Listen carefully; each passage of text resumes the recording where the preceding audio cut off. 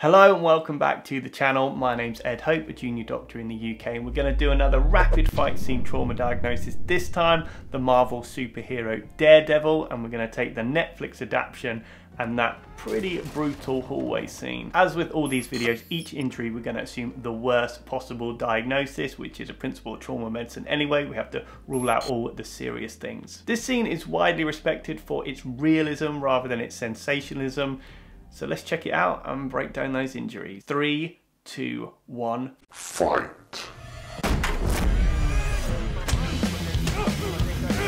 I'm not quite sure where the first guy gets kicked here, but the second guy gets a right hook to the cheek. So as well as a superficial haematoma and probable fracture of the cheekbone, he gets knocked out. So rapid rotational forces on the cheek, classic for causing a loss of consciousness, and we don't really know why this is. We're traditionally taught that this is causing a disruption to the neurons around the brainstem, so deep within the brain. Despite a force like this actually more likely to cause significant acceleration and deceleration higher up in the brain around the cerebral cortex. There's one theory that the trauma causes a kind of depolarization of the brain, similar to a mini seizure, but actually we don't know, and you can imagine it's very difficult to find this type of thing out, running around trying to find people that have been hit in the head. But what we do know is what we can observe, and that is a rapid rotational force to the head is likely to make you lose consciousness, as demonstrated by Daredevil in this chap here. Woohoo! Flying through a door, probably just bruising, possible left ACJ dislocation from force to the lateral aspect of the shoulder as he impacts the door and then the door to the ground. He also stays down, so he may well be winded, so spasm of the diaphragm from the fall, or he may have even had a head injury off camera. A head injury very much on camera, blunt force trauma to the parietal region of the head, scalp laceration, haematoma, and possibly a depressed skull fracture and brain contusion. He'll need an urgent CT head. No obvious injuries for this guy, has quite a controlled landing, you know, as best as he could, but he's probably had a bit of a beating off camera as he's very slow to get to his feet.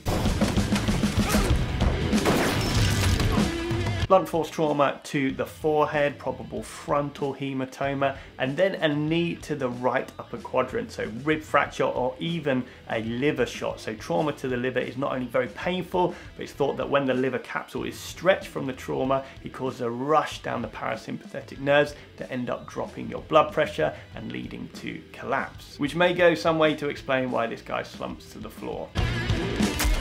Blunt force trauma causing hyperextension, it's kind of like an uppercut here from a gun stock. Alongside the rotational force on the head that we said earlier, this hyperextension force on the head also has a high chance of causing loss of consciousness, as well as a possible cervical spine injury. And we'd likely also get facial bone fractures and traumatic tooth extraction. Possible left clavicle fracture from that gun stock trauma, x-ray to rule that out. Thrown to the floor, probably not enough to cause a lumbar fracture, but you'd have to rule that out with clinical examination and x-ray or CT. This dude gets another blunt force trauma to the right upper quadrant. I've seen this a few times in this video series where the same person gets multiple of the same injuries. So if he wasn't winded or suffering from a liver shot, he probably is now. Blunt force trauma to the face with a flying gun. I'm no tactical expert, but throwing a gun at someone? I'm hoping that Daredevil knows there's no more bullets in it. Probably a haematoma and a laceration, maybe even a facial bone fracture, and maybe losing a tooth or two.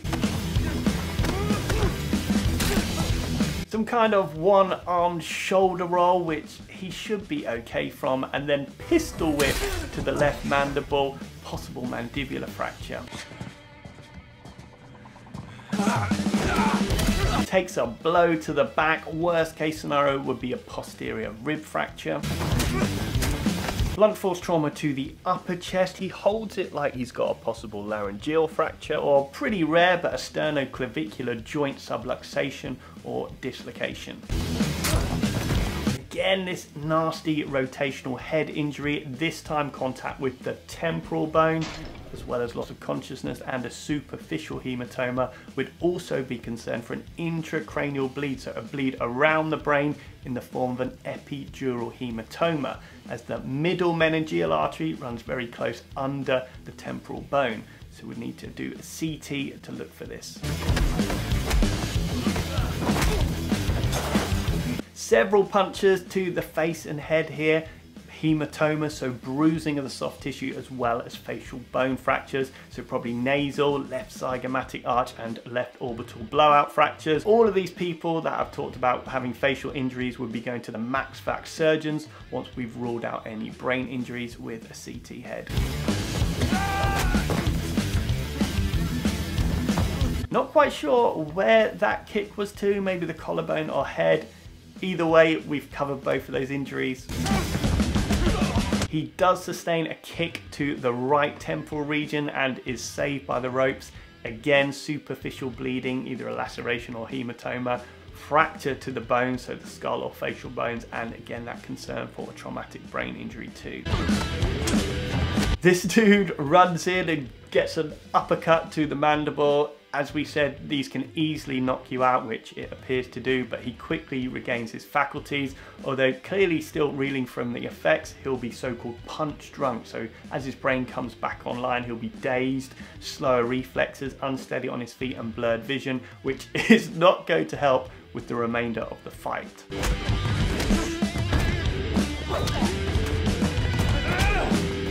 Several more face and head injuries, everything we've said before: superficial swelling and bleeds, fractures to the bones, and concern for bruising or bleeds on the brain. Various blunt force traumas to the chest, so bruising and possible rib fractures. Rib fractures themselves aren't an issue, it's only if you have multiple fractures that you lose the integrity of the chest wall, what we call a flail chest, or if the rib fracture causes underlying lung injury, so a pneumothorax. Multiple blunt force trauma to the right upper quadrant, again in the region of the liver, and possible rib or costochondral fracture can also cause a liver laceration, so actually ripping through the liver. And because the liver is a very vascular organ, it's basically a big bag of blood, can lead to significant hemorrhage. So if this person comes into the emergency department with pain in their area, we'd have to do an ultrasound scan to make sure there's no blood in the abdomen. Oof. Kind of like a WWE move. I'm not quite sure where that even landed. I think it hits the head or neck, but not quite sure. Assuming he has got a neck injury here, we'd have to immobilize this chap at the scene with a collar and blocks and on a spinal board to prevent any spinal cord injury if there has been a fracture.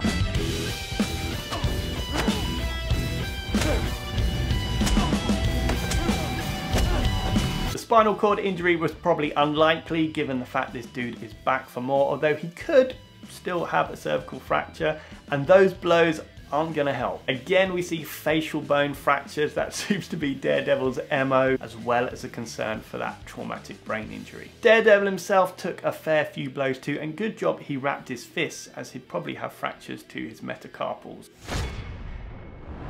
In terms of a kill count for this scene, it's really difficult. They could all in fact be relatively stable, but with the amount of head injuries, a couple of them could easily be unlucky with a bleed on the brain, which would make them critically ill and need urgent neurosurgical intervention. And also worth noting that anyone unconscious, particularly with a facial fracture too, is at risk of death from simply being so unconscious that they block their own airway, so-called swallowing your tongue, and are unable to breathe. And as I said, the facial injury may cause bleeding and swelling as well, that makes this more difficult. So you need people at the scene here to secure those airways. So there you have it, another fantastic fight scene, and thank you guys for telling me to check it out. This one was a lot more gritty, the choreography felt a lot more real, so very different from a lot of the fight scenes we've broken down so far. So very good recommendations. As always, any other fight scenes you want me to check out, then leave a comment down below. I heard as well there's a hallway scene in the second season. Hopefully